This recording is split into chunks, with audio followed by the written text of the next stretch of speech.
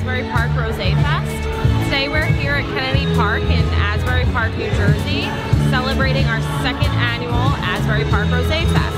This festival is meant to give our attendees a true wine trade show experience, only elevated. So we have luxury sponsored lounges, food vendors, entertainment, and the most important part of this event is that every year we partner with a different local charity. And this year we partnered with Head Stands for Hunger, which is a local 501c3 that works to serve local food banks and animal shelters in our area.